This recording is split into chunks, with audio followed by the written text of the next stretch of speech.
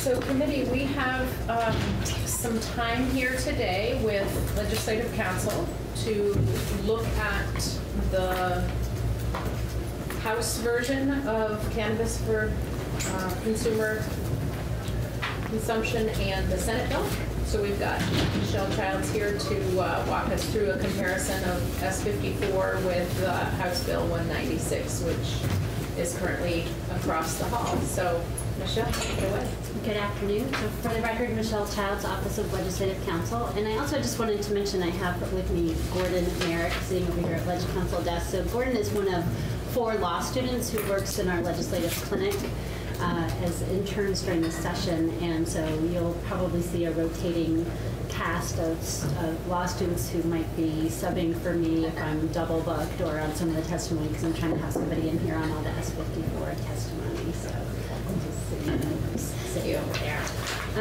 So we have a chart here for S.54 is passed by the Senate and H.196 as introduced, and I tried to hit most of the substantive things. There might be little tiny language changes or things that are different in the 2 versions, but there is a lot that is very similar. So we're going to start out looking at the Cannabis Control Board. So both versions have 3 members. They are appointed by the same folks. So you have 1 by the governor, 1 by the Senate committees, 1 by the speaker.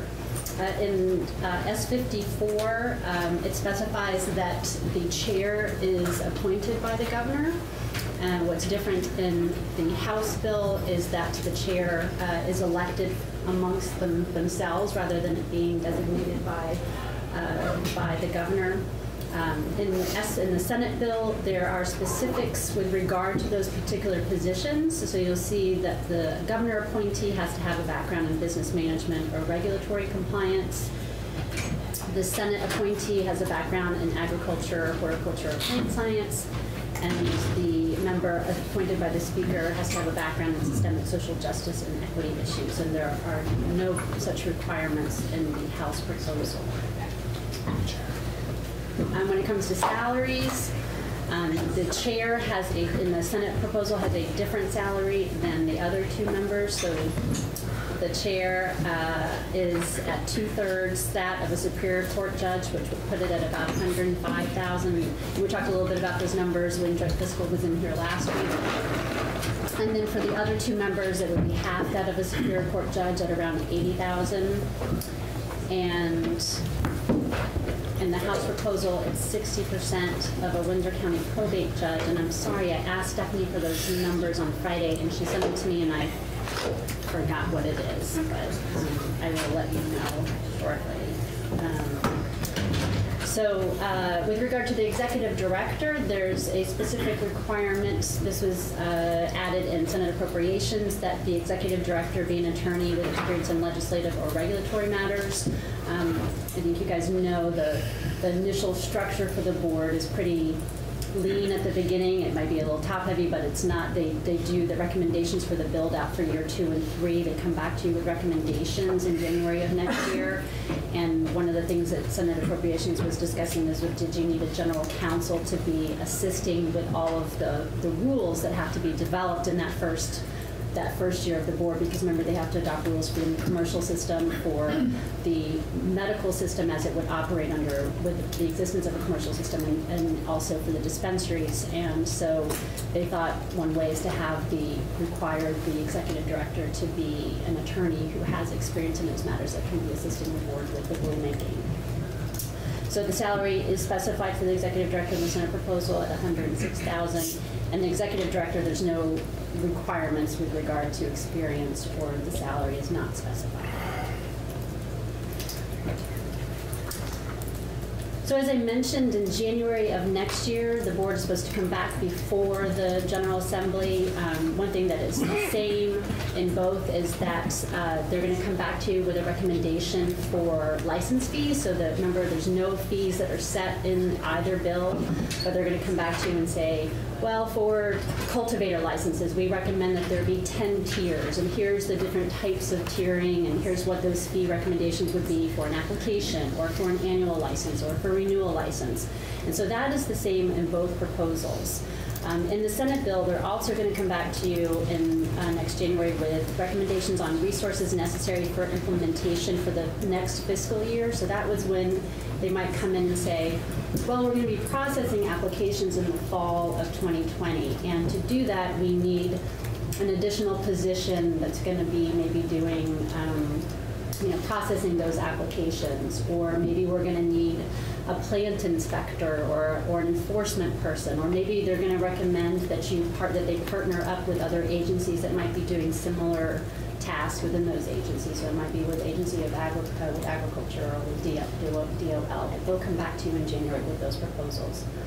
They're also going to come back on a proposal to work with agencies to develop outreach, training, and employment programs, focusing on providing economic opportunities for individuals who have historically been disproportionately impacted by cannabis prohibition. They're also going to come back on experience of other jurisdictions allowing retail cannabis deliveries. Delivery is not allowed in the Senate proposal. They would continue to allow it for dispensaries, but not for retailers. And then they're going to come back and recommend whether tax money should be allocated from the general fund to the Cannabis Regulation Fund to cover costs of running programs. Questions so far, committee? Rob? Okay. What's the intent behind the delivery? Is there some security reason? Or? Around prohibition for delivery? Oh, did you say it was prohibition for delivery, or that there was a delivery aspect in one of these? Well, the Senate bill does not allow commercial delivery. Oh, so right okay. now, medical dispensaries can deliver to patients. That would continue under this, but it doesn't contemplate under the new commercial system that deliveries would be allowed. However, most jurisdictions that have these types of programs do allow delivery, and so senators were like, we're not really sure how we feel about deliveries. Let's see maybe what the board might recommend about what's the experience in other jurisdictions around deliveries. What are things we need to think about? Do we want to allow commercial deliveries or not? Thank you. Mm-hmm. Jim? So as I'm reading this, it really sounds like because nothing happens this year, and next year they come back with a whole series of recommendations. Yes, well, not to be argumentative, but I would say stuff does happen this year in the sense that you have to kind of get this whole group up and operating, and they have to initiate all of this rulemaking this fall. So they do have to start that work. But because any way that you slice it with these programs, and why it usually takes at least 24 months to go from date of enactment or passage of an initiative to having the first retail sales, is you have to really go through the rulemaking process, which I would say tends to be 10 to 12 months, and I don't think you can really cut it any shorter on something as complex as this with a lot of moving parts and a lot of people who want to be publicly involved in the rulemaking process. And so, so I think the idea was that because you're gonna have that year-long process of rulemaking, which is going to take up a lot of time and effort, and a lot of folks are probably going to be involved, is that the fees and things like that, which wouldn't kick in until the fall of 2020, that you can have, that it's more appropriate for them to come back with more detailed information for you on how to set fees or things like that. But I'm sorry, I didn't mean to. No. This is helping. I'm just trying to. Last year we had a study commission working on this, and they came back with a bunch of recommendations. Not all, and I will certainly agree that they weren't working full time on it. These are people with other lives to take care of. So I'm just wondering if we're duplicating some of that. But Right. maybe, the rulemaking is obviously. I would certainly expect that this board is going to look at the work of the commission and the data that they put together, the looking at the other. They're going to do a lot of that. They're going to use that. They're going to be working with a lot of the same people, and that's going to be, I would imagine, a starting point for them about whether or not they think that that works. Bob? Are there any other boards in the system that are this small that are projecting to have this much work to do? That having I one. don't know. I would maybe, I could check with Betsy and see if her, Utility board. It seems like, getting something up and running from the ground, one person goes out sick for a while, you're kind of stymied. Quorum-wise, it's-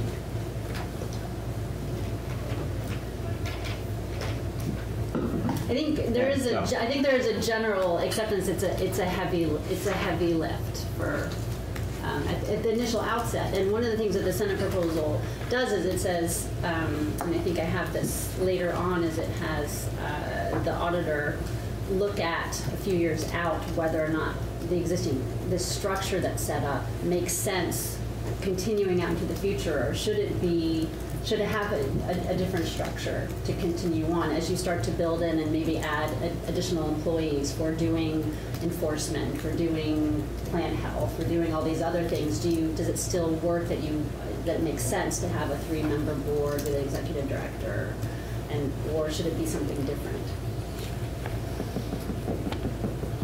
Makes sense. All right. So for the Cannabis Regulation Fund, in the Senate proposal, it's composed of all the fees, but just the fees, and there is no tax money in the Cannabis Regulation Fund. So it's all the fees, and it goes. The monies from the fund go for implementation, administration, enforcement. And then the difference is that in the House proposal, that fund also includes taxes. Jim? Where do the taxes go? They all go into the fund as well as the fees, and then the monies are used for implementation, administration, enforcement of the programs. There's not a separate part at this point. For introduction. And the Senate bill. You said that the Senate bill. The taxes go to the general fund. Okay. Sales tax. Taxes go to the general fund. Right, I haven't gotten. Do you want me to skip to the taxes, or? No, that's fine. We just, can you're help looking at us. the taxes in the House proposal, and I was just trying to understand the difference. I mean, obviously there's a tax in there, so I was just wondering where it Here, went. let's skip down to the end. Taxes. So in the Senate proposal, it's a 16% retail tax on cannabis and cannabis products, and that all goes to the general fund. There's no sales tax. There's no automatic 6% sales tax on that. There's a 2% local option. In the House proposal, there's 11% retail tax on the cannabis and cannabis products, and then there's the 6% sales tax, which now goes to the education fund, and then there's a 3% local option. So there's a smaller tax that goes into the cannabis that goes into the cannabis regulation fund than is the retail tax for the Senate proposal.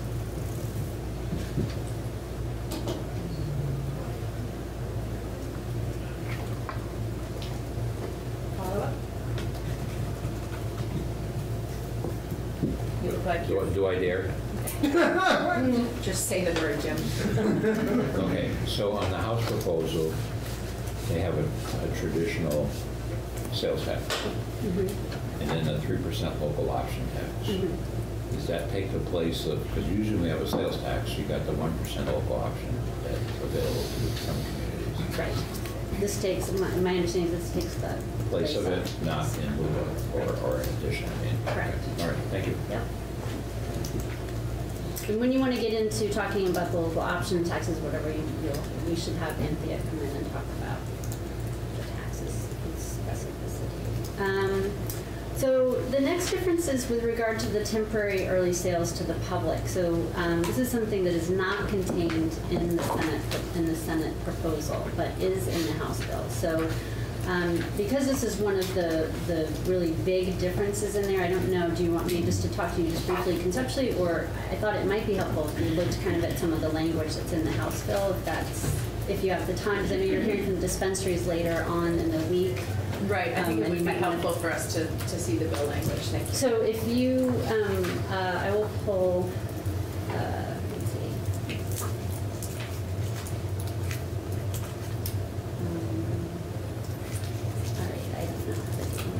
What do you want to do? I want to go to H196. I don't think you need to just for this, but You want 196? yes, 196. You want side by side? No. But thanks.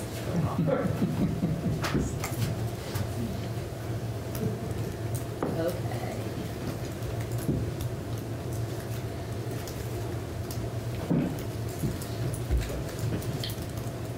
So those of you following along on your hard copies, whatever, so page 13 of the bill is introduced. So temporary licenses for sales to the public. So we have currently, there are 5 registrations that have been issued in Vermont. They are allowed to have basically 2 points of service to patients. So you could have a maximum of 10 out there, but you don't have 10 now. You just have 5 licenses, and a couple have the 2 locations. The proposal in the House bill, and remember that this is currently regulated by the Department of Public Safety, is that in the House proposal would allow anyone who has a valid registration for a medical dispensary to sell cannabis and cannabis products on a limited time basis, so only until July 1st of 2021, which is when essentially you would anticipated starting to have some of the retail commercials starting to sell. And so they would have a shortened period of where they would be able to sell cannabis and cannabis products to the public. And when I say the public, I'm always talking about adults 21 years of age and older. I'm never talking about anybody under that. So nothing is ever contemplated for under sales or possession. And so there you start out in subsection B with some intent language about the ability for them to sell to the public under temporary license. Line 11, dispensary license for early sales should be required to meet the needs of its designated patients and caregivers during that time and shall not reduce access by patients and caregivers to products or services. Subsection C. So this is notwithstanding the existing chapter that regulates dispensaries and those rules. A dispensary would be able to apply to the Department of Public Safety for a temporary cannabis establishment license that would allow them to make those sales in accordance with provisions that are set forth here. So there would be an application period from August 1st of this year to October 1st of this year. They would submit a letter of intent to the Department of Public Safety that they would like to obtain a temporary license, letters to contain a detailed explanation of how the dispensary plans to implement the temporary program while continuing to serve the needs of patients and caregivers, departments to work with the dispensary applicant on meeting the criteria and compliance with the provisions under the dispensary rules now. And then the department is to issue a temporary license no more than 60 days after the letter of intent is received by the department.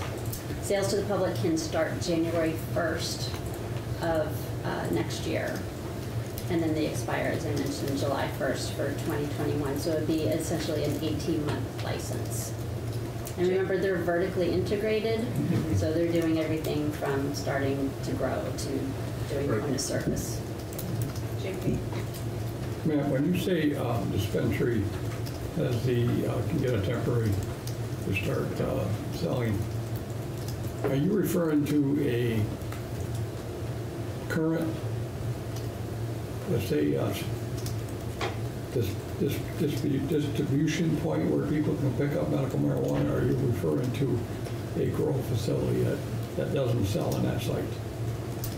So you're talking about like whether or not they could do service customers at the Milton facility as opposed to the Burlington point of service. Exactly. Right. I don't think this is specifically addressed here. I think it's contemplated that it would be where they're serving patients currently, but that may not be doable because of the particular location or wanting to preserve some confidentiality for patients or traffic flow or parking or things like that. So I think that's not really addressed in here. Marcia. So these are temporary licenses. What's the vision after this temporary license has expired, would the dispensaries be able to continue to sell as part of the retail structure? If they wanted to do that, they would have to participate, just like anybody else, in applying for a license under the new system. So what they would do is if they obtained a temporary license, and let's say it's February of next year, and they have a temporary license, and they're doing sales to the public, but they anticipate that they want to continue doing that on the expiration of that, they will have had to have applied for whatever licenses they would need to. And remember, the commercial system is not automatically vertically integrated. So if they wanted to do something of all 5 of what they're doing in one registration for medical, they would have to apply for a cultivator, a product, every single one of those. And they would have to obtain those and go through the application process, pay those fees, and obtain those individual licenses, and then get those approved in order to sell after July 1st, 2021. So. Thank you. So you'll see in subdivision 2 here on line 12, after they're approved for the temporary license, but before they begin operations, they should pay a one-time fee of $75,000. And that fee is deposited into the Cannabis Regulation Fund. So right now, dispensary fees go into a marijuana regulation fund that's administered by the Department of Public Safety, and those funds are used to run that program. It has run at a surplus for a number of years. JFO can probably come in and talk to you about how that's worked over the years. Last year, the legislature took $300,000 out of that fund and transferred it to general fund.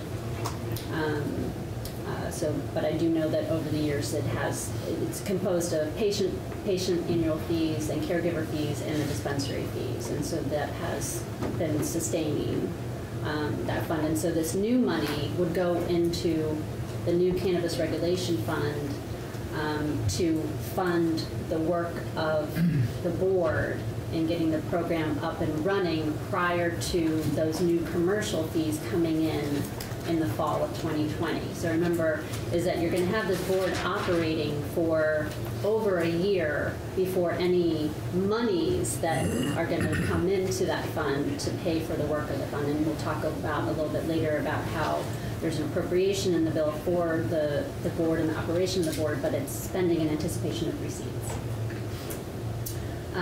So $75,000 per, so if you had all 5, then you have that money in there. Subsection E, these are the things they can do. They can cultivate, package, label, transport, and test cannabis, use cannabis and cannabis products to produce cannabis products, and package, label, and testing them, and sell them to the public for consumption off the registered premises.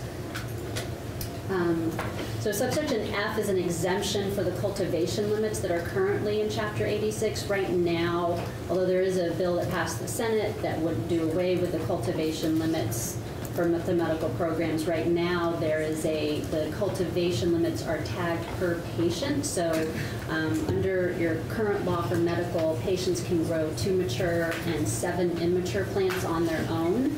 And so the way that it works for dispensaries is because patients have to designate one particular dispensary that is like their dispensary that they'll buy from, they're not allowed to go to all the dispensaries. Is if a dispensary knows how many patients has designated it as their dispensary, and then you take that number of patients and you multiply that times 2 to get your mature plants, and multiply it by 7 to get your immature plants. And so F is just saying that doesn't apply here because we're exempting out of that because we're going to allow them to grow to serve the public. John has a question. So Michelle, the $75,000 fee for a temporary license, can that be, it seems like a lot for a temporary license. Is that amount of money going to be able to be applied to a regular license once the licensing fees are set up by the new Cannabis Control Board? I mean, would they get a reduced fee for the new retail? Yes, exactly. Nope. Okay. Thank you. It's a special one-time offer. The annual fee right now for a medical dispensary is $25,000. and this is obviously something there's a lot of differing opinions and a lot of debate about whether or not to allow dispensaries to go first. And so I think the resident Young was trying to find the balance there and trying to figure out where that sweet spot is to provide an incentive to get the early sales, to get the money coming into the fund, to fund the work of the board before there are sales under the new program. So subsection G is a dispensary may sell only to the public on Thursdays, Fridays, and Saturdays, and patients shall be entitled to make appointments on those days to avoid any significant wait times, but are not required to make appointments. So so there was a concern about, how do you ensure that the patients who are being provided these products and services now are not negatively impacted by this dispensary starting to sell to the public. And something that we've seen in some other jurisdictions when you first open up a retail commercial market is there's a lot of excitement, there's a lot of people going, and it can be long waits. Sometimes there are supply issues, so when Quebec brought online and Montreal opened its stores, it was only after a couple weeks they ran out of product. And so they shortened there, and I don't know if that's been lifted yet, but they moved to only selling on a few days, so Thursday, Friday, and Saturday. So we were looking at that and saying, well, how do you kind of try to put in some safeguards there to make sure that you don't negatively impact the medical program.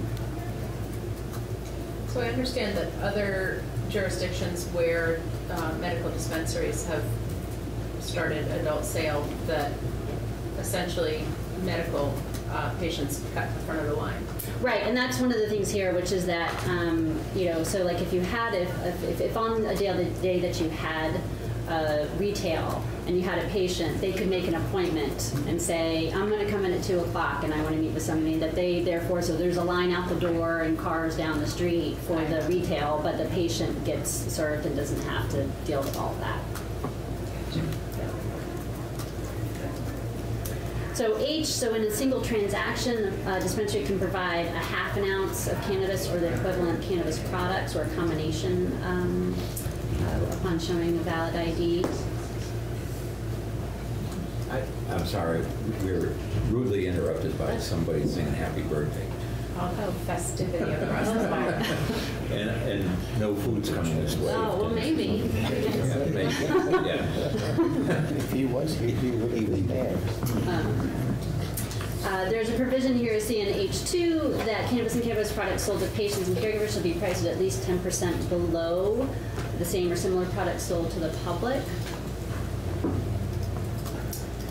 And then on I, the cannabis and cannabis products sold pursuant to the section shall be subject to the tax provisions. And so what will happen is that you will have the $75,000 fees going into the Cannabis Regulation Fund, and as soon as they start selling, you will also have tax revenue going into that fund to be able to fund the work of the board. Before, again, you won't see any fees until the fall of 2020. Other fees from the commercial applications. JP? Is the amount of marijuana, cannabis, whatever, that a person can get on medical, there's a limit on that, right? Yes, 2 ounces a month. Right. And a person fulfilling their 2 ounce limit wants more. Now they go to a public store or a store where they buy publicly. How do they? Can they get the amount that the public can get on top of their medical? And if not, how are they going to track it? There's not provisions in here about tracking all of that. I would say if somebody is in right now, the possession limit for an individual who's not a patient is 1 ounce. For a patient, it's 2 ounces. If they exceed that, they are in violation of the law, and it is a crime. But there's not, the language here doesn't contemplate or require tracking with regard to the sales to make sure that someone does not exceed their personal limit. So if they decide that they want to break the law and go over the limit, acquiring it, whether it's from a dispensary or their neighbor with a wagon full of pumpkins and cannabis, or however it is, there are provisions in law that punish that. Okay, so currently they do not track, excuse me, currently they do not track the amount of marijuana that somebody would get on medical. Right now, for the medical program, you're required to designate one particular dispensary, and the dispensary has records of what they have sold to you, and so they know how much they have sold to you in a month. My understanding from DPS is they are in the process of updating software and have a new program coming online, and that will allow them the capability to do some more tracking if people are going in between dispensaries, because again, on S.117, as it passed the Senate, would allow a patient to go to any dispensary. They wouldn't have to, so if their usual dispensary is in Chittenden County, but there's a product that isn't carried by the dispensary in Chittenden County, but the Montpelier dispensary carries it, that they could go to either of those. And my understanding is that the new software will allow them to be able to track which one. And so I don't know what that means in terms of a commercial market, but I would imagine that's part of, when you look at what's required for rulemaking with regard to the board, things around record keeping and all of that kind of stuff is a part of that. And okay, thank you. Mm-hmm. Nelson? That was going to be my question, how they're going to track it. Because one person could go one place and the next place and the next place. But it sounds like they're working on a method to track where people purchase stuff and who they are. I think that there's the capability for that, but you probably want to talk with Jeff Allen at BCIC about their software updates and what that means. Jim? So there's nothing in here that says that retail purchases have to be tracked, but they could, No. they could as part of the rules. Potentially. No. I'm talking about retail, not retail. not No, there's medical. nothing in here specifically with retail that says that the board has to develop some type of system for tracking, if person A, how much they buy when they go. I don't know how they necessarily do that in other states, or if they do that in other states. My sense generally is that they don't track person to person. They regulate the businesses to make sure that the businesses are in compliance with the rules, to make sure that your per transaction is within a certain limit, that you're being, you're carding people, you're doing all of that. But I don't think that the other states, and we should find out, I don't know definitively, I don't think the other states go and say, okay, Michelle Childs, can I track her specifically to see how many stores she's gone to or what she's done? I don't think that we do that with regard to, other than certain types of prescriptions with NPLEX, I don't think we do that with most things. No, it's just, it just get me thinking a few years back, and I don't think Vermont's unique, but we passed legislation that you go in and buy certain types of cold medicine. Right, that's the NPLEX system, and we do have that for those types of products, but that's Right. yes.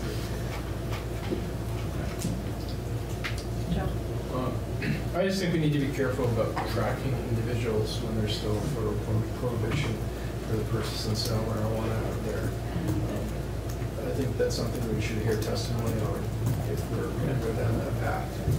But I think we need to be careful. But we're tracking it for medical. Right, and the question that I have about that is, I'm presuming that limit of 2 ounces for a medical patient was put in to the original legislation because we were coming from a place of prohibition, universal prohibition, and that this was a small opening of people being able to have access to marijuana. I don't know if you were part of the development of the medical marijuana legislation way back when. Presumably, to correct me if I'm wrong, it was an effort to make sure that you could differentiate between somebody who was possessing marijuana because they needed it for their own medical use versus somebody who was maybe dealing marijuana. Right. I mean, I think that originally when this came up conceptually, and Vermont did adopt their medical registry in 2004, so it's been a while, and you know, it was a very different landscape with regard to cannabis. We were the 9th state to come online with a medical program, so still kind of early in the process, and Vermont was then and continues to be one of the more kind of tightly regulated programs compared to a lot of the others, a lot of the other states. And I think the concern was that we didn't want, because it was at that time still a crime, we didn't decriminalize possession until 2013. Is that we want people being able to buy an unlimited amount of cannabis and then potentially divert it.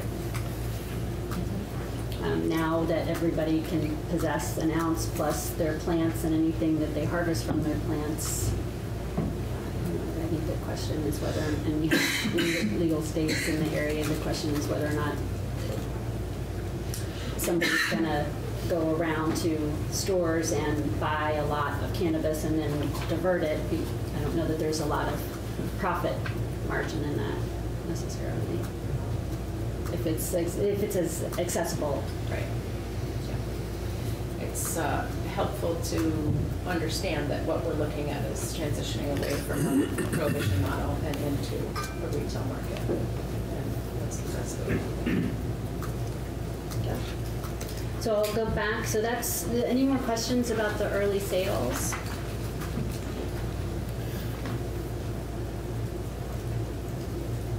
Well, at one point we were talking about trying to give the medical end of the spectrum a leg up, to so to speak, to preserve its viability.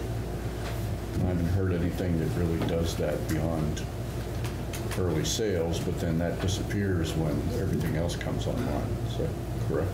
Yes. So we're not really protecting our medical market and in either of these bills. I'm sure witnesses would have different opinions on that. I don't know that.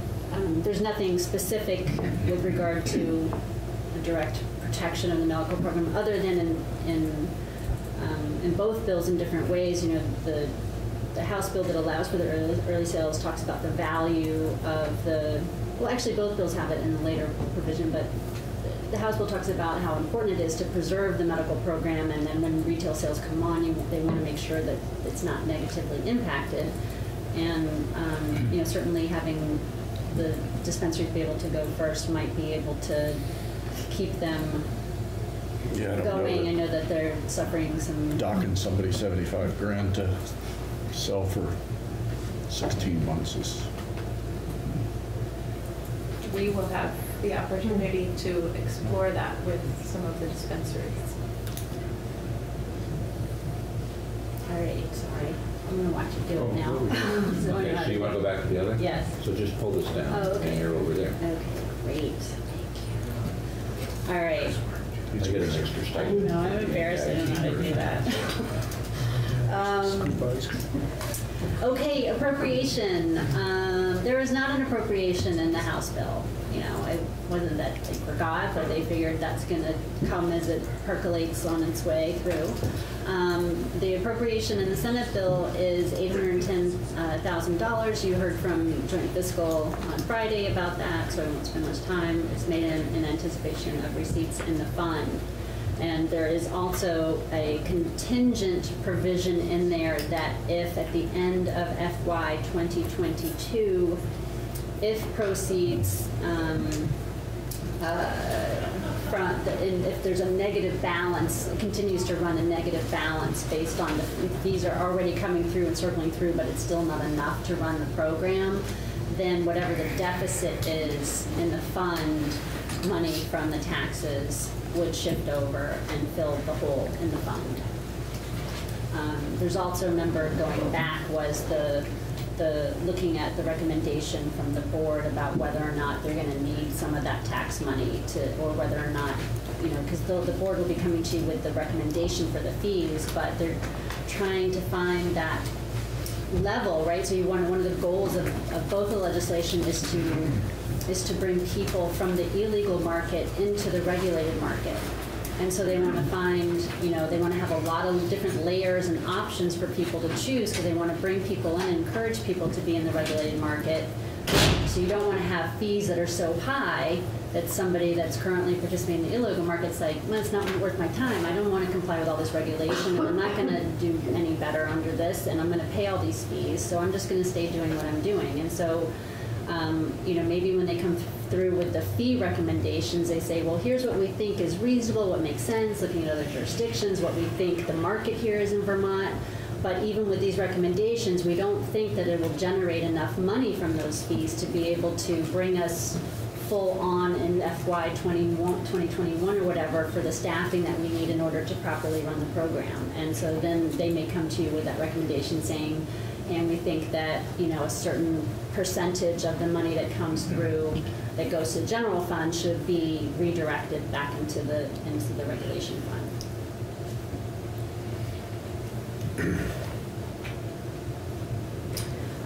So auditor of accounts, this is, I mentioned a little bit earlier, so this would have the auditor coming back to y'all in April of 2023 regarding the organizational structure of the board and whether it still makes sense now that everything's up and running and what it's looking like at the time. It's a curious time for them to report to us.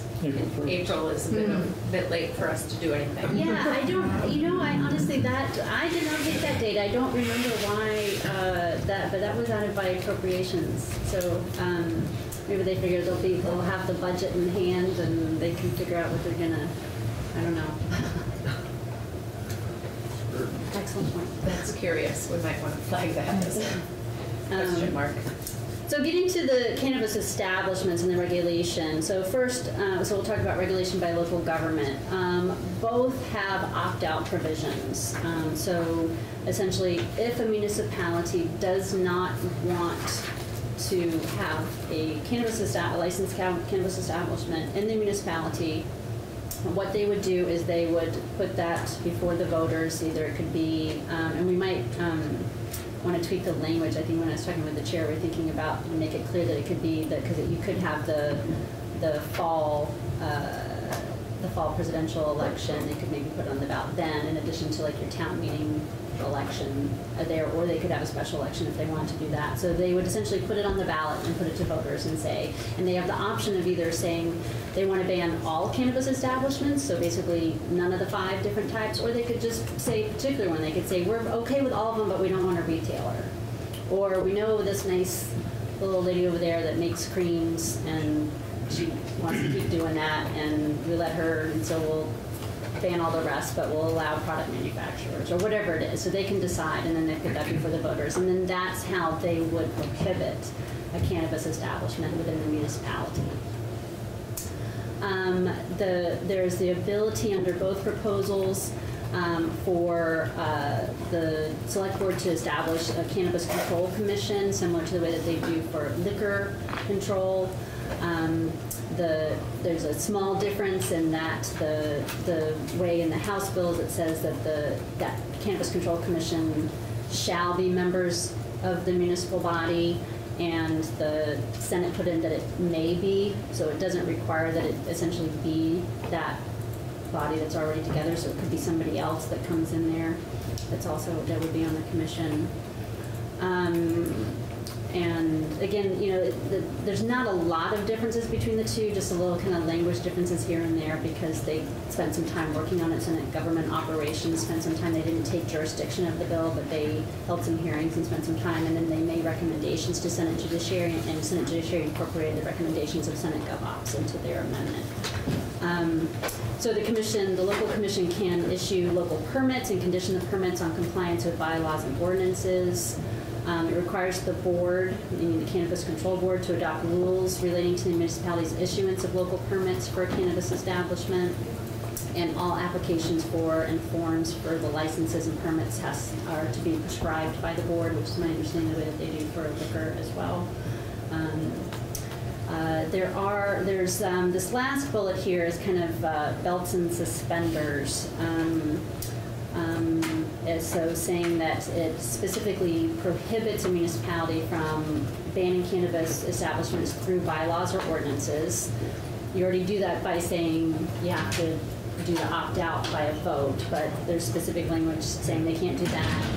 It prohibits a municipality from conditioning local permit on any basis not specified in the section. So this was the Senate was concerned about something Massachusetts does, which is Massachusetts requires a cannabis establishment to have a host agreement with the municipality where it's located, and they basically come up with they negotiate a contract with that municipality, and they had received testimonies in the judiciary about, I think Senator Sears mentioned it in here, about certain things like, okay, you're gonna, in order to get a permit from us, you're gonna make a $25,000 donation to the Boys and Girls Club, or you're gonna do this, or you're gonna do that, and the senators didn't like that.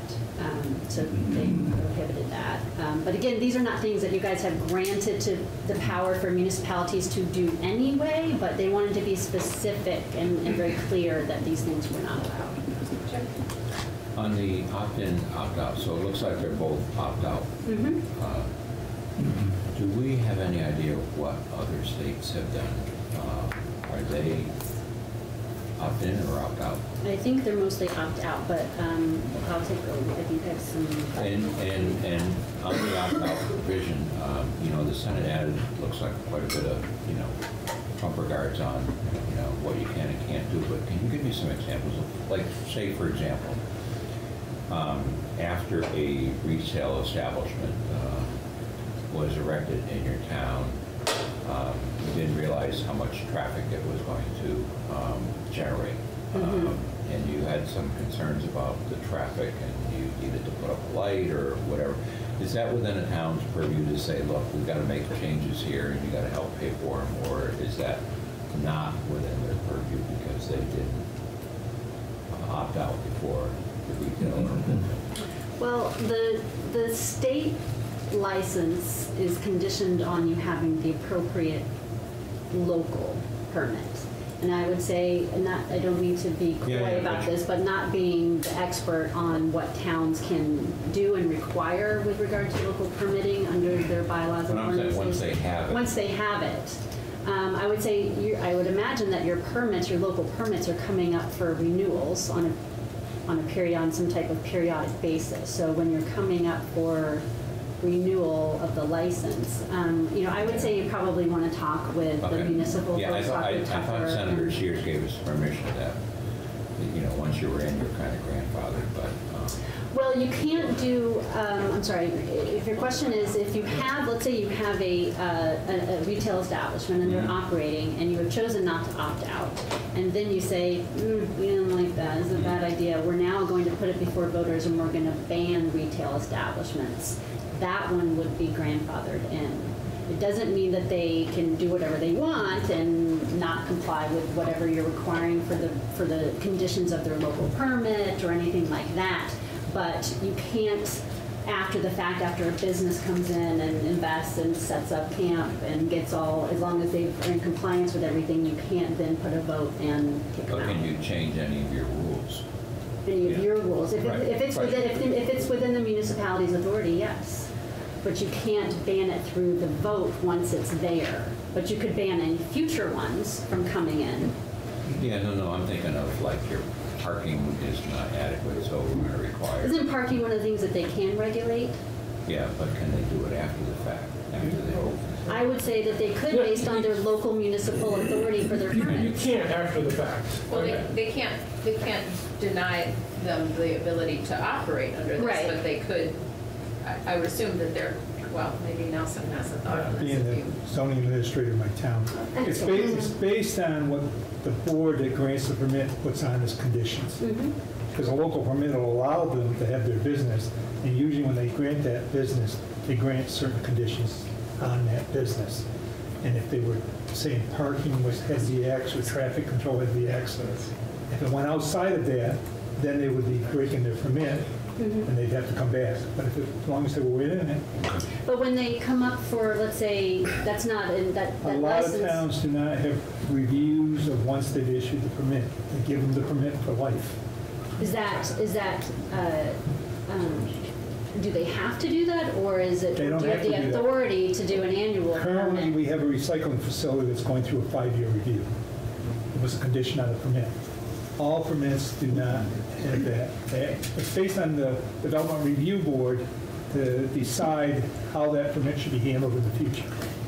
I mean, it seems as though that you would have, when you're issuing these local permits, you'd say, here's what we think, here's what you're going to do, but that you have periodic review to make sure that everything's working. And then when you have your review, you say, well, now actually you need to accommodate more parking because it's affecting your neighbors, and that's a condition of renewal of your local permit.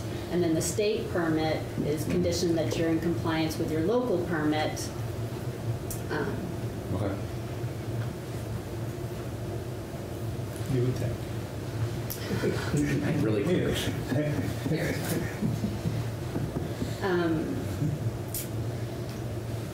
Right, okay, so that's what we have on the list. For rulemaking, substantially the same, little language tweaks, things we've done here and there. I just kind of hit the highlights around kind of some of the differences. So one thing that the Senate has that the House bill does not have is the board has to adopt policies and procedures for conducting outreach and promoting participation in the market by diverse groups of individuals who have been harmed by cannabis prohibition. That's not in the House bill. Senate bill has specific limitations on the amount of THC that are in the products.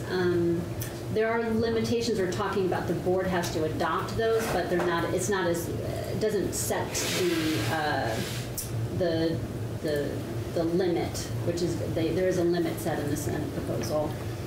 Senate proposal has just a little bit of a language difference around prohibition on products or packaging designed to make the product more appealing to persons under 21, and so they just added it that it's not just the products but the packaging being designed to be appealing. So just again, kind of just a little finessing there. I also mentioned to you is that both bills as introduced talks about children oftentimes or minors, and the Senate changed almost all of that to persons under 21, since that is the legal age of possession in Vermont.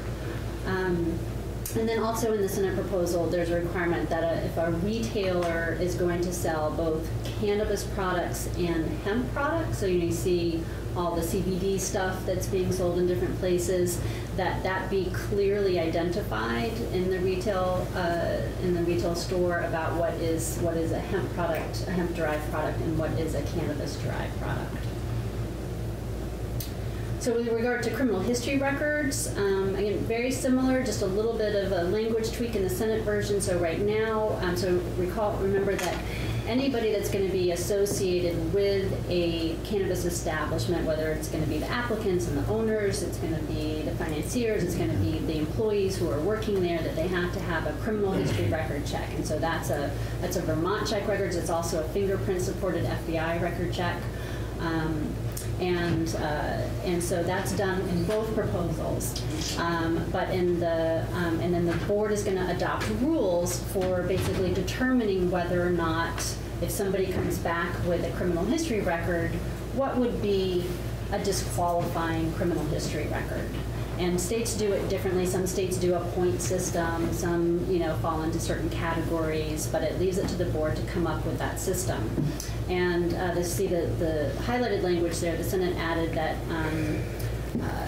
the board in the development of the rules is to consider the record based on factors that demonstrate whether the applicant presently poses a threat to public safety or the proper functioning of the regulated market.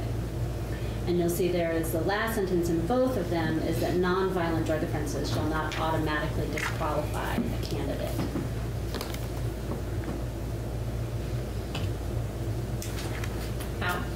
If a member of a diverse group that had experienced discrimination in the past, and if they're going through this process, they're experiencing it again, what's their recourse? I'm sorry, experiencing, Well, if when you're talking about groups that were harmed by the by prohibition, Mhm. I think at root it's discriminatory because of their color of their skin or what have you. But if they're going through this process and they feel that they're being You mean discriminated, with regard to the review of the criminal history record, or me, the process in general? the process in general. What would be their recourse? You mean as in like they're filing to be an applicant or receive a And they feel that they're license, being- or? They're not being equitably, considered. What would they do? What could they do? I don't know, I have to think about that. Because it's more than likely could be the case. So I just wonder. Right.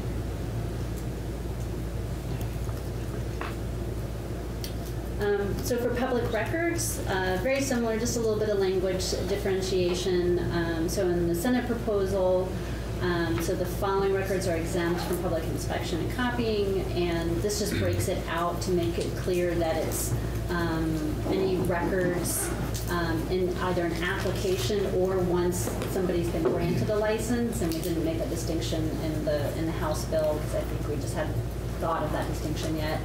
So it's any records relating to security, public safety, transportation, or trade secrets, and then also employees added for once you have a licensee. So I think most of those kind of reasons are kind of obvious. So, an example would be that when an applicant is applying for a license, one of the things they have to submit is a site plan.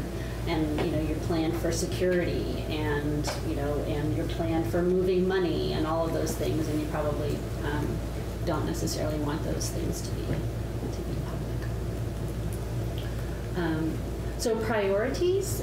So both bills have a statutory list of priorities. There are really not many requirements for applicants in terms of like getting in the door to be an applicant. You have to be 21 and you have to submit to having your criminal history record check done.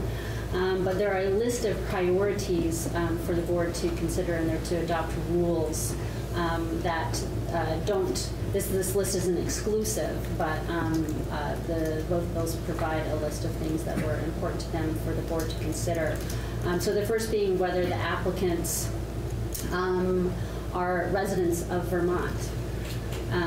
So I will say that in past proposals there have been requirements that applicants be residents of Vermont. So this is a shift. The Governor's Commission made the recommendation that it be a preference for Vermonters rather than a requirement for Vermonters to allow folks to be able to partner up with folks who may have expertise in other markets. I think we haven't discussed it much this year, but we have in past years, earlier years, about whether or not you can just say, Vermonters and a preference for Vermonters. And I think, in any other context, you would be saying it's protectionist and couldn't do it, but we're talking about a federally illegal substance. And I think there are arguments on both sides as to whether or not you can provide a preference for residents. My recollection is that most states with a legal commercial market do have residency requirements. That's not just preferences, but they require people to be residents of that state in order to be applicants. So I don't think you're going too far out on a limb with regard to the way that other jurisdictions are doing. Second one is whether applicants have an existing medical cannabis dispensary license. So here's one where there is a little bit of a leg up for existing dispensaries. So that would be, as long as they're in good standing with their registration for their medical dispensary, they would get some extra points there with regard to their application. Whether the applicants would foster social justice and equity in the cannabis industry by being minority or women-owned business. Whether the applicants propose specific plans to recruit, hire, and implement a development ladder for minorities, women, and individuals who have historically been impacted by cannabis prohibition. Whether applicants propose specific plans to pay employees a livable wage and offer benefits to those employees. Whether the project incorporates principles of environmental sustainability, including energy efficiency. And then the geographic distribution of establishments based on population and market needs. So that's something that exists with regard to the dispensaries now, is that if you got 5 licenses, you don't put them all in Chittenden County, you know, I mean, maybe they're based on population or the patient size, but generally they're supposed to be distributed in order to serve the market needs, so they're to consider that as a factor. So if you have, everybody's applying for Chittenden County and nobody in other woods, then they're supposed to consider that. And that would also help protect medical marijuana dispensaries, perhaps, because they're already located in certain areas. So if They are fanned out across the state. So if they apply for retail licenses, then that would have to be taken into consideration in granting other. Right, although they would not have to have their retail and medical dispensaries co-located. They could have a separate point of service for serving the public versus serving patients. Because I know that some of the, and I think of one in particular, you know, the place where they serve patients is quite small, and it might not be amenable to having a long line or a lot of cars coming or that sort of thing. And so it may be that they want to keep that location for serving patients somewhere and then have a different location for serving potentially a much larger group of folks. And that's not, and there is language in both bills that says that requires the board to adopt rules around how to address that particular situation if you have a dispensary that also has a retail one, and that if they're going to co-locate, how should they address that situation to ensure that patients do have maybe a little bit of confidentiality and access to the same services and counseling that they get now that isn't going to kind of be overtaken by the commercial market. And that's all I got. And then we're back to taxes. Back to We've already taxes. talked about. Committee, any other questions for Michelle with respect to differences between the House introduced version and the Senate passed version? Marcia. As far as taxes, is there any discussion about dedicated funds for public education surrounding cannabis use or rehabilitation programs? I see some money dedicated to the education fund, but that's it. Right. Well, there's not. That's just in the House version with the sales tax. You're talking about, was there talk in the Senate bill around dedicated funds? Mm-hmm. There was the senators who put forth this proposal and which had passed was that while they certainly recognize those needs, and is that they thought that what was appropriate is for that tax money to go into the general fund and for them to be making those decisions the way that we make all the decisions about whether or not to dedicate money to those things, rather than have it specifically tagged for certain programs, which is the way that, you know, previous bills on this had always kind of said a certain amount is going to go here, here's the priorities, you do that. But so rather than have dedicated funds, as they said, let's do it like we do everything. The money will go in, we'll know how much money is coming in, and then we can make a decision about funding those projects. Thank you. Yeah. Any other questions on the comparison between the two bills? Excellent. Thank you for being with us this Sure, afternoon. thanks for having me. We'll see you again soon. Okay.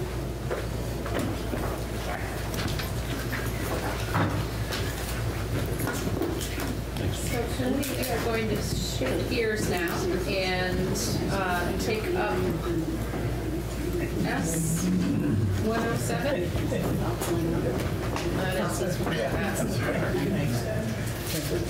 Committee explodes. Betsy Ann, welcome. We need a little introduction to S.107. Sounds good.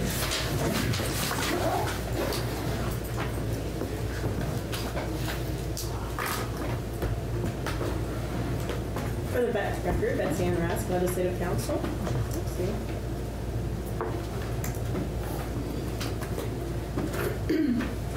Kelly has posted for you this overview here of S.107 as passed the Senate. Let's take a second to pull up.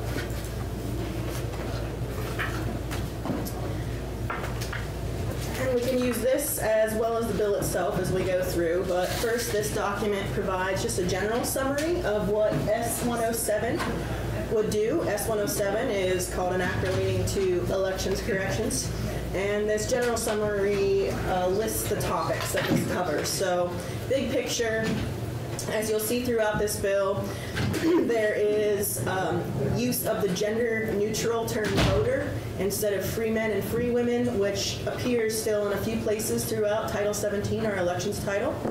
It also covers using DMV data for voter checklist maintenance purposes. It addresses major political party organization, as well as candidate primary petitions and statements of nomination. What happens in the case of primary recount ties. It also allows for the electronic delivery of early voter absentee ballots for voters who are ill, injured, or have a disability. It would allow the use of vote tabulators during early voting in the town clerk's office. It also addresses standards for defective ballots and retention time for unused ballots and the date of a special election to fill a congressional vacancy and campaign finance reporting date. So big picture, those are the topics. So we can just throw this against the wall like I practiced. So I was going to press Representative Harrison. All right.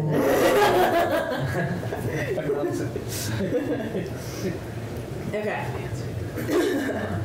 So then this summary provides a section-by-section summary. We can look at both the bill itself and this summary as we go along. So you'll see that this bill covers a lot of different topics, and each of the topics are set off by those 3 asterisks on each side of the topic. So first you'll see it deals with this chapter in regard to ratifying Articles of Amendment to the Vermont Constitution.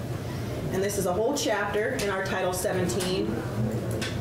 And throughout this Section 1, and throughout the whole bill itself, the bill would substitute that gender-neutral term voters for the phrase free men and free women that's still used in some places. And as we have talked about before in this committee, the Supreme Court justices made that same change to our Vermont Constitution, except for that one place above the qualifications for free men and free women. But otherwise, our Constitution uses that term voters. And because free men and free women was used in a few places still in T17, this would just use that gender-neutral general phrase, voters, as it's used elsewhere in Title 17. So that's what you'll see is going on here in this Section 1842 and 1843. You'll see a lot of cleanup happening in this bill too. So you'll see here in this Section 1843, the summary notes, this cleanup here in subsection C is just substituting the language that polls open at a certain time instead of ballot boxes open at a certain time. And it's just making a cross-reference to the section that currently exists about what time our polls have to open. So that's a cleanup change. And you'll see a lot of cleanup language throughout this bill.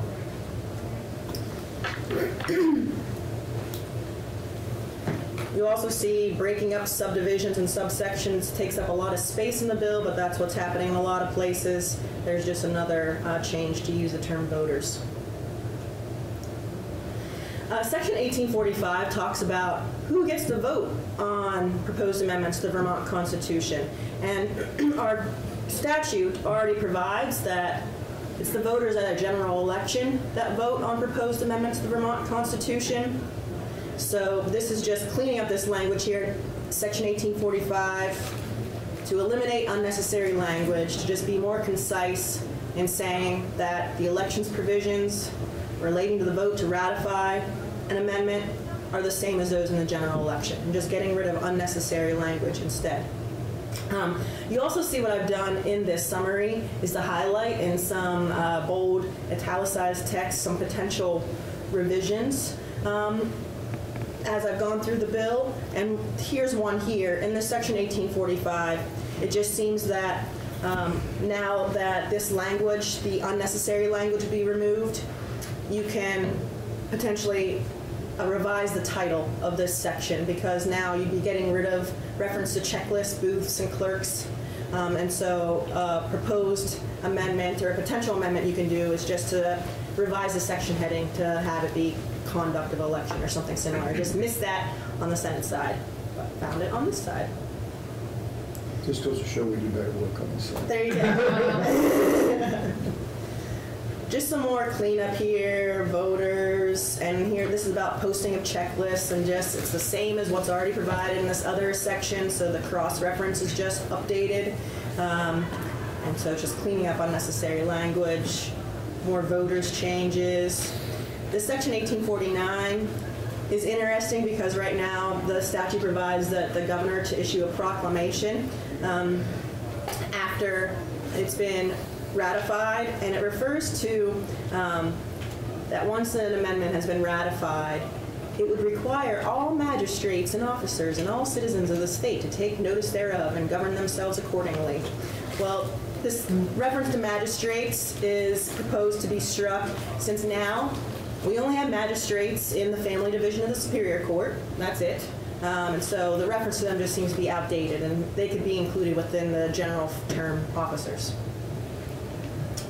And here in section 1850, this is in regard to the requirement for the Secretary of State to send the ratification chapter to town clerks, and this is just providing when the Secretary of State would need to do it. And here the suggestion is the Secretary would need to send it out at least 2 months before the vote on the ratification. All right, they're moving into section 2 in regard to reapportionment, and these are technical corrections. Here on page 6 in sub B, there's an elimination of language that refers to senators as county officers because they're not technically county officers. And in section 3, you've already made the same change in your S.11 bill that the Senate's subject to reapportionment. They are by the Constitution. There's just clarifying language to add reference to them. So you'd have 2 bills if this were to pass as is. You'd have 2 bills saying the same thing, but it's drafted the same way.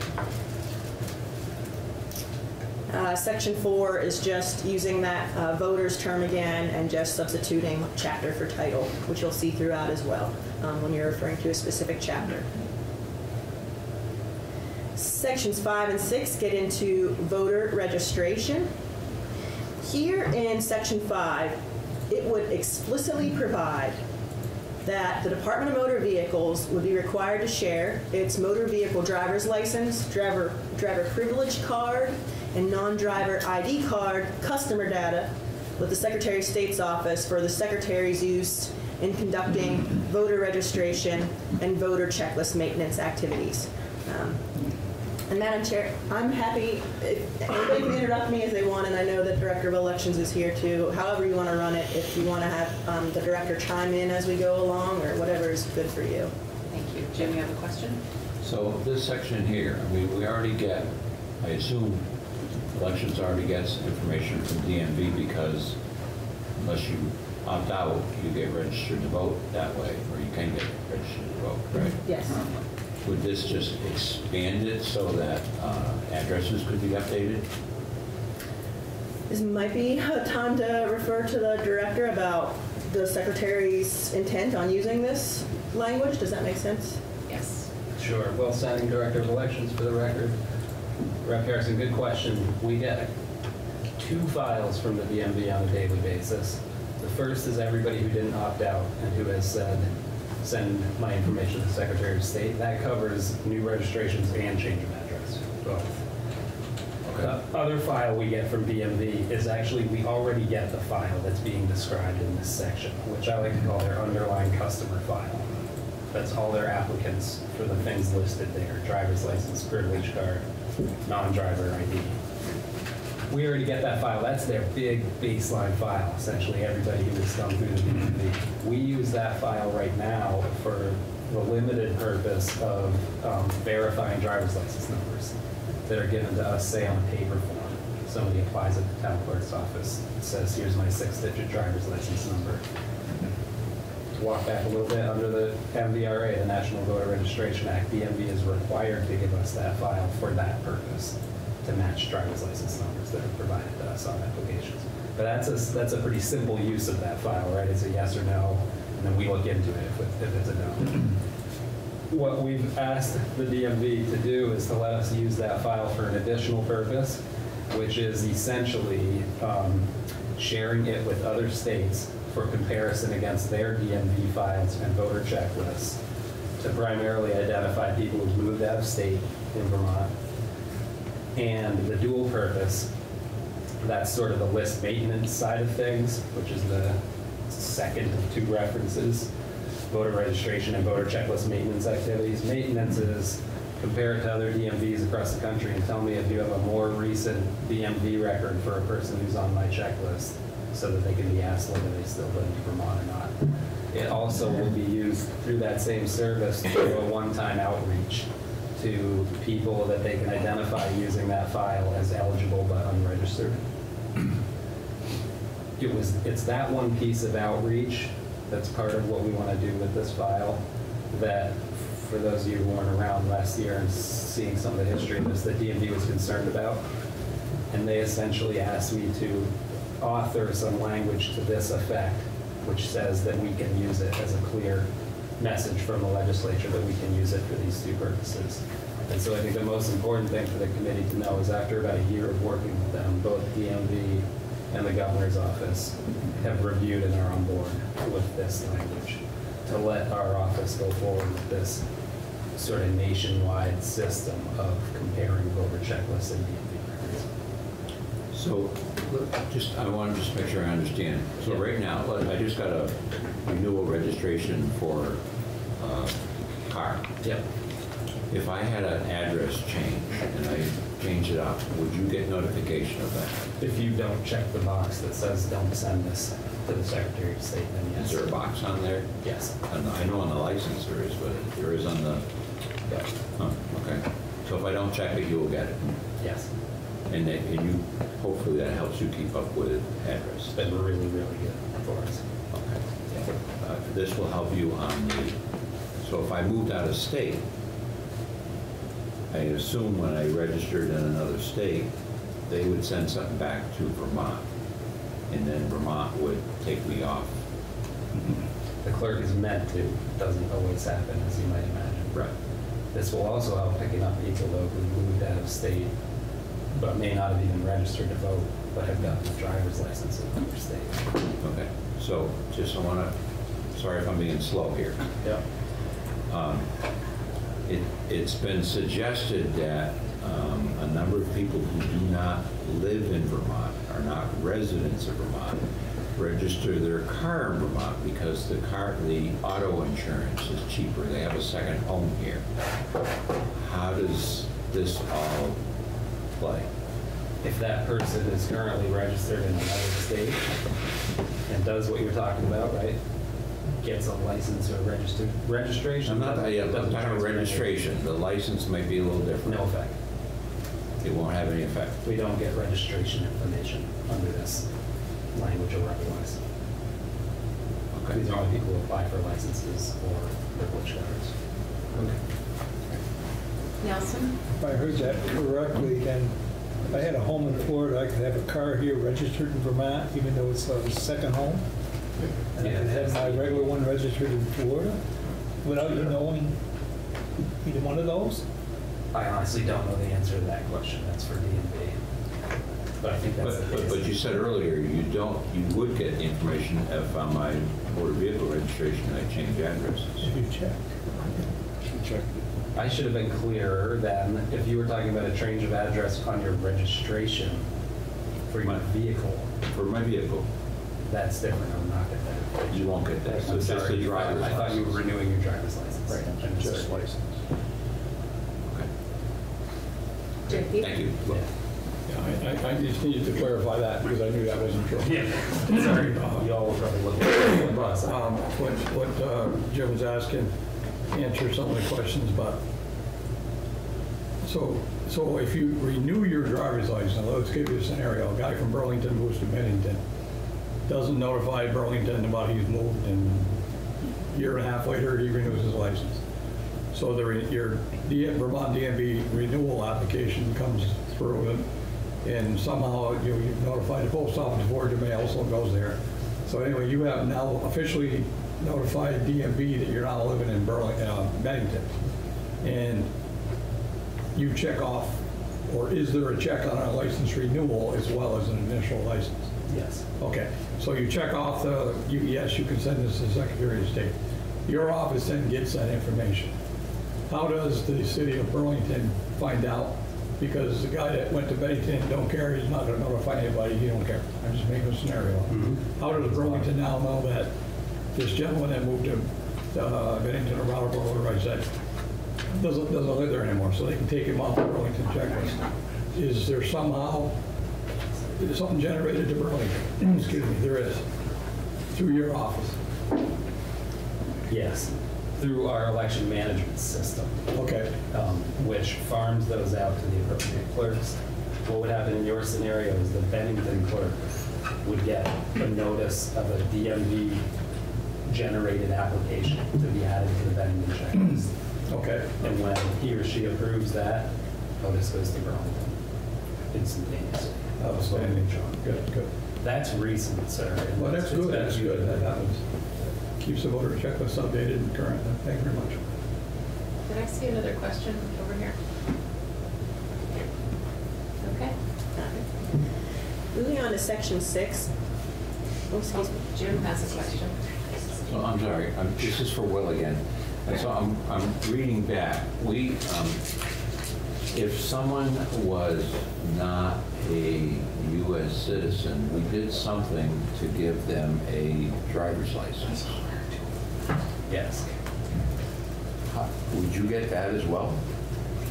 We get that information in this big file, and we already do. And how do you separate that out? We don't. So they get registered to vote? No. Okay. Comes in the big file, not in the. The big file might have that is opted not- to. I described right at the beginning, we get 2 files. One is everybody who didn't opt out and is qualified to vote. That's the only file that's ever used to update voter records, add people to any list, remove people from any list. And we get the underlying file that is for use solely of verifying driver's license numbers. So even if that includes these non-citizen driver ID numbers, they just essentially don't ever get looked at. Because they're not on your other They're list. not applying and being cross-referenced with the other list. Thank you. Yeah. So there was a section in the original S.107 that the Senate committee chose to remove because they hadn't had time to kind of jump through all the hoops. Would this be a good time to talk about that? Oh, sure. We can talk about S.107 as introduced. That would have allowed automatic voter registration at what are called voter registration agencies. It's in the 2100s. Here is the language. This language no longer appears in the bill, but as introduced, this language would have allowed the Secretary of State to designate voter registration agencies that provide qualified applicants with state services, or also can provide services to inmates in the custody of DOC, with automatic voter registration on the application forms that those agencies use. Let me just define for you a voter registration agency. It's a defined term, and I can just pull it up real quick in the statute so you can all see what I'm talking about.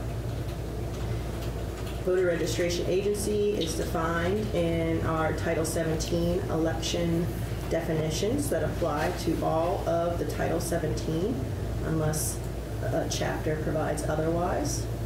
17 VSA 2103.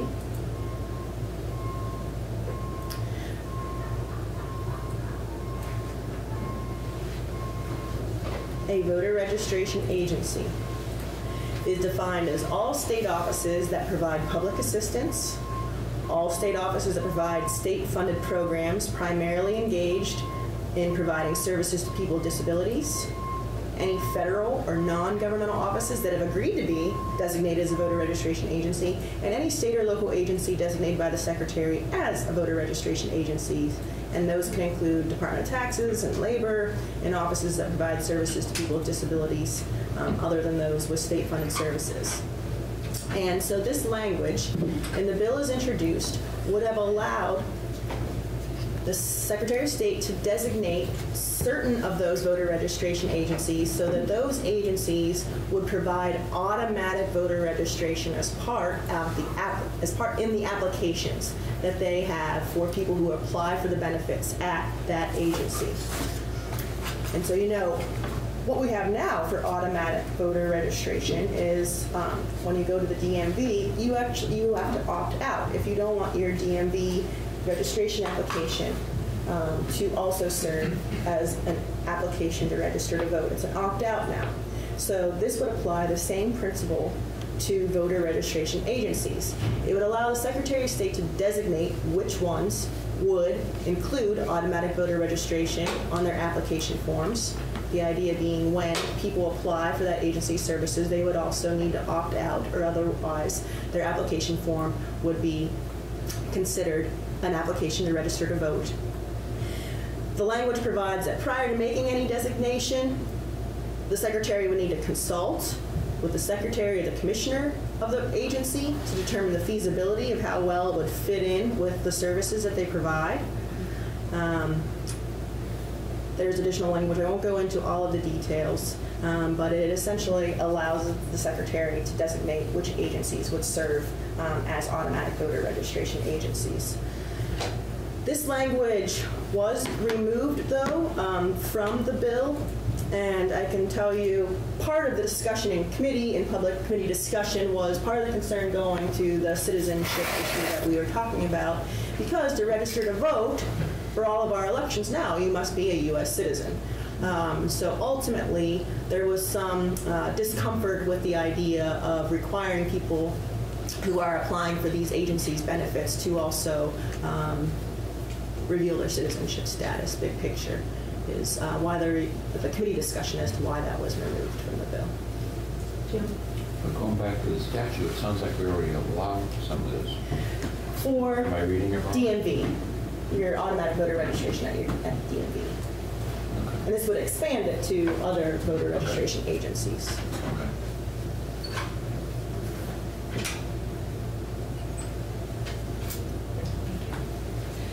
And Will? Would you allow me to expound on that a little bit? I would love for you to do that, thank you. The way I will describe this provision, Betsy did a great job. We did automatic voter registration 2 years ago. It went into effect in 2017 at DMV. You guys did a lot of hard work on that and understanding what it meant. Automatic voter registration in general has been a very effective policy across the country in very broad terms. It's been a real sort of bipartisan policy success, is the way I would describe it, enacted in red and blue states across the country. It's primarily limited to DMVs like it is here in Vermont. I forget where I saw this interesting chart that I was looking at the other day, though, which did identify about 5 or 6 states that already have a provision like this on the books, too, that allows, and that's why I'm fully supportive of this provision, is how sort of permissively it's written. And it was written with an understanding of the practical difficulties of implementing this at some of these social service agencies. And if it hadn't have been written in a way that acknowledged those difficulties, I wouldn't support it. If it was mandating us to implement automatic voter registration at any of these agencies, I wouldn't be supporting it now, because I don't know enough about whether they're ready to do so or not. So the way this language is written is it says the Secretary shall explore this essentially with these other agencies. And it is, as Betsy described, at baseline, the approach change is to say you have to, from taking an action, from saying, like, yes, I want to register while I'm applying for these benefits, it's an opt-out method where you would have to take an action to say, I don't want to. All these agencies are already doing voter registration when their applicants come in, but the basic method at them is at some point in the application process to say, would you like to register to vote?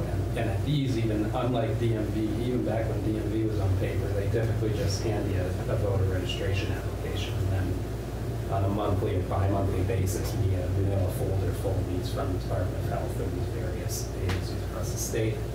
So to get to an opt-out method where you don't have to do sort of an active other question, the way that AVR works is you have to look at the agency's current application, like we did with DMV, and say, are they collecting all the information we need to collect to determine eligibility to vote? As Betsy Ann said, the key one there, the critical one, is always citizenship. And AVR and voter registration in general from these agencies works much better and much more efficiently if you can transfer the data electronically rather than paper forms, which we're also doing with DMV. that gets you into the question of whether that agency keys or stores that citizenship data off of the paper form. That's what became the difficult rub with DMV, was they actually collected it on the paper form. When we were asking to go to electronic transfer, they weren't currently even keying it into their database. So those two reasons, whether they're collecting citizenship and whether we could get to a place where we do an electronic transfer of the data, would be the main two things I'd be looking at with these agencies before going forward. The bill requires us to list once a year any that we've designated to go to ABR, but certainly allows for, in my reading of it, for us to say we haven't designated any this year until it's feasible. And so for all those reasons, I was supportive of it. My impression was that the Senate GovOps Committee didn't fully understand it. I didn't have a chance to do what I just did and kind of explain it in detail for them. Questions for Will? It's a good example of where a advocacy group brought a policy idea to us, but then said, how can we do it in a reasonable way that makes sense? And this is what All right. We are back to the bill as passed Senate, and we're on section 6. And as your summary indicates, all that's going on here is just breaking up a subsection that has been irking me because it's so darn long. It goes on for pages, and it's just breaking it up into subdivisions. So all of this language is just providing subdivisions to make it easier to read and understand. So that takes us through a bunch of different pages, all the way to page 13 into section 7. And this part of the bill gets to changes in regard to political party organization. It's my understanding the Secretary of State's office consulted with parties as these updates were being considered. And this is the final result after the Senate had reviewed it.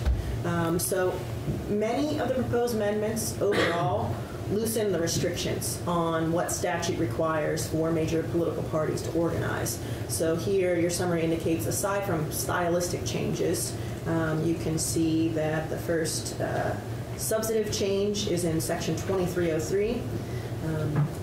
This is about the town committees, and specifically in 2303 B2, there's a special notice that's required right now for town committee meetings. And right now it says if your town has 3,000 or more population, you have to provide this special notice. First thing it would do is it'd say, okay, for larger towns, 5,000 or more population, you have to provide a special notice.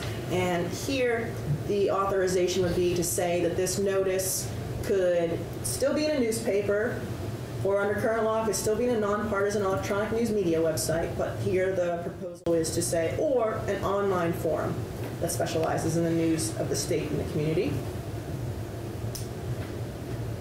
Marcia has a question. So is that saying, Betsy Ann, that anyone who has a town population of less than 5,000 no longer has to post that? Those are just provided in B1.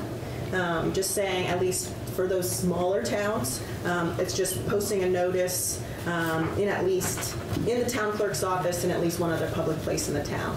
So everybody has to do that. Okay. But if you're a larger town, you also have to publish a special notice. We've just got some more breaking up of subsections, 2304 and 2305.